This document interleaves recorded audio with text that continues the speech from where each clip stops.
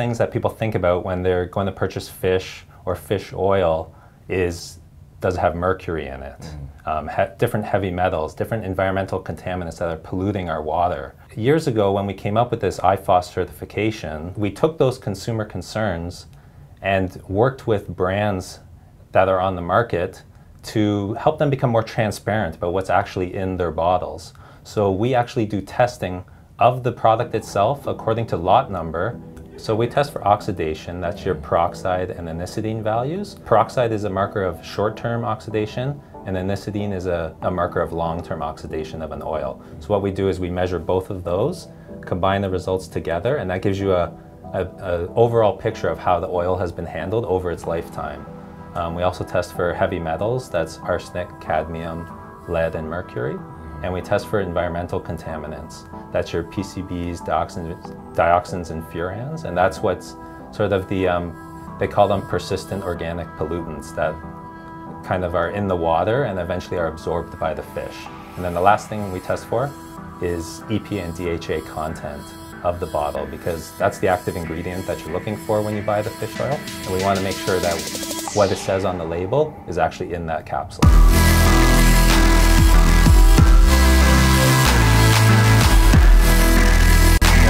Kevin Yan. We're going to talk all about fish oil testing, fish oil quality, and some things you should know about when it comes to purchasing fish oil. That's right. What's happening, Kevin? It's really good. Thank you. Yeah, great to be with you. Your wife's an entrepreneur and business owner. She does a lot of.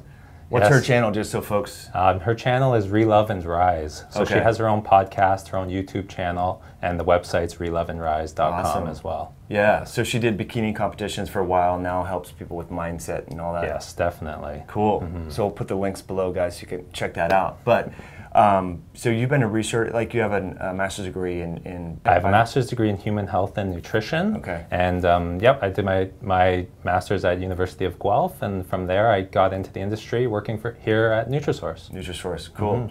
And so like your bread and butter product, NutraSource, is the IFOS certification. So for folks, you know, they go to Costco or Shoppers or wherever to buy fish oil.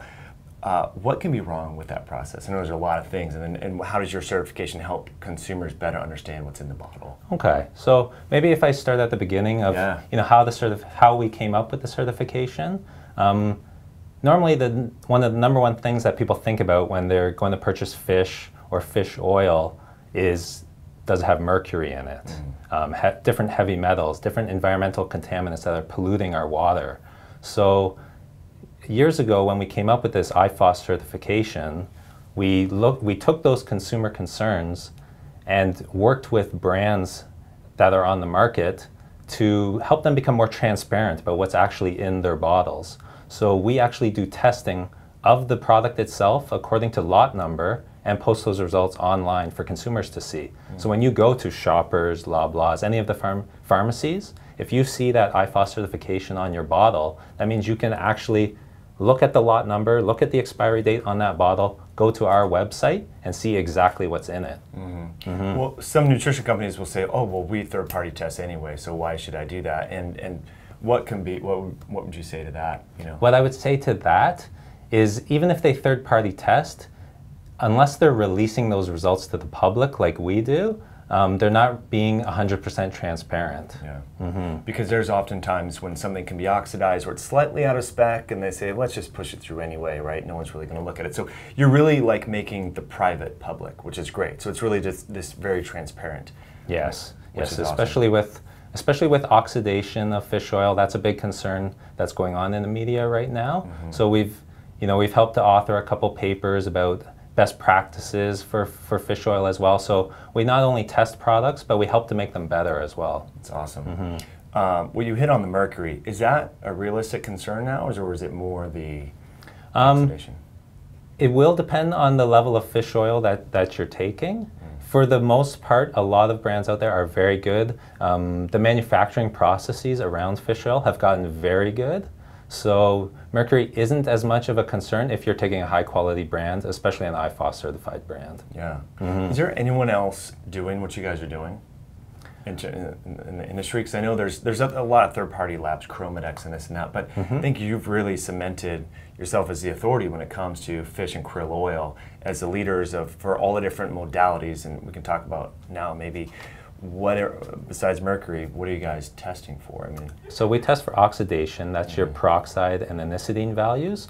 One of them is peroxide is a marker of short-term oxidation, and anisodine is a marker of long-term oxidation of an oil. So what we do is we measure both of those, combine the results together, and that gives you a overall picture of how the oil has been handled over its lifetime. We also test for heavy metals. That's arsenic, cadmium, lead, and mercury. And we test for environmental contaminants. That's your PCBs, dioxins, and furans. And that's what's sort of they call them persistent organic pollutants that kind of are in the water and eventually are absorbed by the fish. And then the last thing we test for is EPA and DHA content of the bottle, because that's the active ingredient that you're looking for when you buy the fish oil. And we want to make sure that what it says on the label is actually in that capsule. Do you find that to be not the case frequently? Where the label is claiming X and you test it and you're like, whoa, this is a little off. Is that common? Because the IFOS program is voluntary, because of that reason, we tend to get high quality fish oils that apply to our program. So we do more than just the IFOS testing. I have seen many oils that do come under label spec are not up to what they say they have, but any oils that come to us specifically for the IFOS certification, the IFOS program, they know that they have a good product. That's why they're coming to us. Right. They've already sought out really good raw materials and their manufacturing and so forth. Yeah. That's a really great question. Really great point. So that's cool that you're looking at those persistent organic pollutants. That's something that I think like a lot of doctors actually are aware of this, but the end users, they hear, like you said, mercury, arsenic, the heavy metals. But you know, it wasn't many years ago that batteries and manufacturing would just dump into the ocean or the rivers, and that ends up, you know, bioaccumulating in the fish. And so that's great you're testing for that. Because I'm sure as listeners know, like mercury, lead, cadmium, they're very toxic and all that, but they do more rapidly get excreted from the body from sweat and from steam room and so forth. But BPA and phthalates and these other compounds, they get stored in your fat tissue and they're harder to detoxify. So I love that you're doing that. That's great. So what about the different forms? We know that there's ethyl ester and monoglyceride fish oil and triglyceride. I've learned through my tenure at Zymogen and so forth that the triglyceride-based fish oil tends to have an issue potentially sometimes with oxidation, stability. Have you heard or seen anything like that? Or? Oh, okay. Our position at the IFOS program, we do take in all types of fish oils, whether they're triglyceride, ethyl ester. From the research that I've seen, they do tend to have slightly different absorption rates into the body, that type of thing. As far as oxidation, if the oil is handled properly, it's manufactured properly, and you're taking it, within the expiry date that the manufacturer has set, as long as they've run the proper stability program, you shouldn't really have any problems there. I see. Okay. So you said that a few different times now. It sounds like the handling of the raw material is kind of a key factor as to its propensity to oxidize. Is that what you're saying? Yes, 100%. Because there's the people who catch the fish, there's the people who squish the fish, put it into barrels, it's then shipped to an encapsulator or a bottler. Along every step of that process, you have to make sure that you're controlling for oxygen, or the oil being exposed to oxygen. So when you're producing a high quality product, you need to work with manufacturers that have experience with working with oil products to avoid that oxidation. For instance, when you're encapsulating, you're working with a large volume of raw material. So before you can put that into your machinery, you have to actually nitrogen flush your machinery so that there's no oxygen present in there when you add your oil that will then be inserted into the capsules. There's all these little manufacturing things that you really want to go to an expert on for when you're making your product. Yes. Interesting. I did not know that. So and then so maybe you could talk about, let's say I physically ingest an oxidized oil. What are the potential health ramifications of that, would you say? That one I'm not too sure Okay. of, actually. Maybe not. Yeah, Yeah. well, I mean, we know that they're pro-oxidative, right? Yes. So they would basically damage cell membranes, mitochondrial membranes, potentially DNA, potentially. So we know from like the cooking industry, like the processed industrial seed oils, canola, safflower, etc. Yes. They're very prone to oxidation, and that's purported to be one of the reasons why they're unhealthy, and consumption of high volumes or even trace amounts potentially could be problematic. So anyway, just wanted to make that connection. Yeah, for sure. So heavy metals, we got the oxidation, anisidine, A-N-I-S-I-D-I-N, something like that? Yes, anisidine value. Yeah, so people want to go and research in that. If they type in like anisidine and fish oil, will some data come up? Yes, definitely. That's the long-term measure of how your fish oil has been handled. So oxidation of fish oil happens sort of in two steps. If you're taking a brand new fish oil that has no oxidation, when you first expose it to oxygen, it will produce compounds that are found under the peroxide value test. So the reason we do it like that, the reason that we test like that is because breakdown of a natural compound produces many compounds. Yeah. So what we have to do is perform a test that all those compounds will be found under. If you try the test for each individual one, it'll take forever and it'll be incredibly expensive. So we do a peroxide value test to capture all those compounds. Now what happens is those peroxide compounds further break down into aldehydes, ketones, what we capture under the anisidine test. I see. Yes. Interesting. So the ketone would be in there? Ketones and aldehydes, yes. And what's as a class of compounds, yes. Sure, that makes sense. And what's a good level? I've heard like under 5 you want. For peroxide value, definitely under 5, and for anisidine value, under 20. That's good, guys. So any fish oil that we recommend on this channel is going to meet those specs, under 5 for the oxidation products and 20 for anisidine. What else? I mean, what's on the forefront of this? I know you're adding krill. I think, is that a new IFOS? Was that? IFOS for krill oil is quite new. Krill oil is, in terms of the industry, it is new to the market. Yeah. It's becoming incredibly popular, and we do have a couple different tests that we perform for krill oil because it is a different compound. So we do inorganic arsenic for krill oil. Interesting. And can it be variable, high and low, depending upon the source, like we're talking about? Yes. So for krill oil, it actually contains a high level of arsenic. Wow. But inorganic. It's primarily organic arsenic, which actually doesn't have an effect, or doesn't have the negative effects associated with arsenic. So we have to perform different testing that we don't perform on the fish oil. Interesting.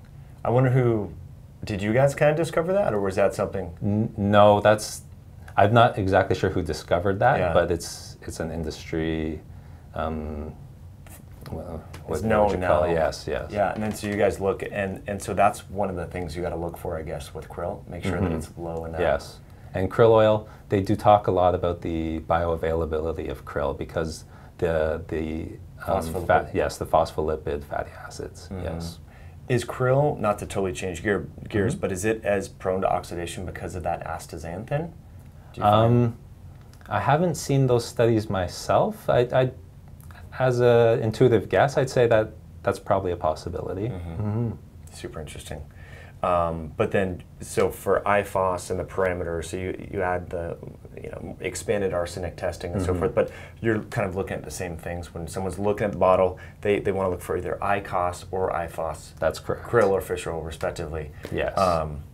Yeah. What about, there's some radiation from Fukushima and stuff like that in the Pacific Ocean. I heard you guys are looking at that too. We do look at that. That's an optional test as part of our program. Some companies choose to participate in that, others do not. Specifically for Zymogen, I believe they do participate in that program, and we've never seen any problems with their products. So yeah, that's great. That's really interesting. I mean, just yet another thing we have to worry about as consumers. Right? I mean, it's crazy. All the different. So kind of in closing, people are trying to save money sometimes when it comes to supplements, right? Because they're buying expensive food, they're buying this, they hear fish oil is good, and there's a lot of great research on fish oil. A lot of people just look for value. They go to Costco, Shoppers, Sam's Club, and they see this big thing, and you really don't know what's in that because they're not submitting it to third-party testing. That's right. In my own life, because my family, my friends, they know that I'm in the industry. They always ask me that. This is a very common question: which brand, which one should I be taking, and all that. I say to them, as a general rule in this industry, you do tend to get what you pay for. If you are shopping on price and value instead of quality, in this industry, it can come back to bite you for sure. Totally. Well, it's like food, right? You go to the dollar store to buy food. Don't expect organic blueberries or grass-fed beef or anything like that. That's right. Crazy. So the website is NutraSource.ca. Yes. And so once you're on the website, let's say Sally Smith right now is consuming, I'm just going to make this up, Smith's natural fish oil. And she's like, I wonder if it's IFOS certified. Can she go and search for that on your website? Yes, 100%. We're actually redoing the website as today, we speak. Right? There's some server issues going on here. Yes, so we're redoing the website, making it even easier for consumers to find their products. We don't only just have the IFOS program, we also have a non-GMO program and a probiotic program that we're launching very shortly. So let's talk about that. Okay. So let's maybe hit GMO first. What does that look like? So the program that we run right now, it's testing based. It's called the iGen program, and there's a real problem in the industry with sourcing of non-GMO ingredients. So what we've done is we've actually developed a test that we can perform on finished products to see whether there's any GMO DNA material present in those products, and we certify on that basis. Nice. Okay. So we release all that is exactly the same. We release it to consumers online on our website. So that would be the same thing. Every lot, self-submission. Brand X comes out with the magnesium. They submit every lot to you, and you test for that. For the iGen program, they don't actually submit every lot. We do an initial test on their product, and we perform surveillance testing. It isn't actually every single lot. Okay, that's still good. So if their raw material vendor changes, then yes, that will trigger something. That will trigger a retest. Yes. Yeah, and that does happen, guys, in the industry. By the way, like if there's a demand for, say, let's see, it's happened recently with vitamin B12. It's happened with calcium. Albion had an issue. So raw material vendors for manufacturers change all the time. So, all the time. Yeah, you got to be aware on that. And some manufacturers accept rejected raw materials from someone else, that is correct. Super shady, but it happens. Yes, it does happen. Crazy industry. So what about the probiotic? So for the probiotics, that's a new program that we're currently looking at launching and partnering with a few brands. We are members we're members of the IPA, the International Probiotics Association. Okay. And yeah, we love probiotics here. So we want to make sure that we are certifying good probiotics because it is a new, relatively new industry that's achieved consumer awareness anyways. And there's a lot of good probiotics out there, and there's a lot of bad probiotics out there. Yeah. So. And are you going to look at the strains or make sure that what's on the label is in the bottle, or maybe it's so new? That's correct. Okay. We're going to make sure what's on the label is in the bottle, and similar with the fish oil, that there's no contaminants in there, that the probiotics are actually alive, because that can be a problem as well. Yeah. Yeah. And just for all you all listening, I mean, it's really common in the industry for people to have label claim at the start, but they don't put any overage in there. Meaning, if it's going to have 50 billion CFU, they'll put in 50 billion, and then and they'll put on there. It's a little loophole at the time of manufacturing, or manufactured date instead of expiry date. So that's just a loophole so that you can get away with putting in less without having to put in the overage, because some of these, the raw material for probiotics is very expensive. If you put in like 2 or 3x overage, 3 times what's on the label, in hopes that it will last, through the expiry date, that's very expensive. And you know your stuff. Yeah, I've been in the industry for 12 years now. So anyway, but I think this is a brilliant, applying that same methodology to fish oil, to all these different things is key, because people are paying a lot of money for stuff, and the industry gets a bad rap when someone is buying something and it doesn't even have what's on the label. And then doctors think supplements suck, and you're like, well, not all supplements suck. That's Some right. do. That's right. Kevin, I really appreciate your time. This was a lot of fun. Thank you. This was a lot of fun. Yeah. All right, so folks want to connect with you personally, maybe they have some questions and so forth. Were you open to that, or? Yeah, for sure. Okay, sure. So we'll put links, guys, so you can contact Kevin's wife. And so your wife has a podcast again, and she's on Instagram as well, right? Yes. Cool. So if you want mindset and fitness motivation, definitely check that out. Awesome. Appreciate you guys tuning in. If you like this video, please hit that like button. Any comments, questions, type them in below. I'll be following those, and we'll see you on the next one.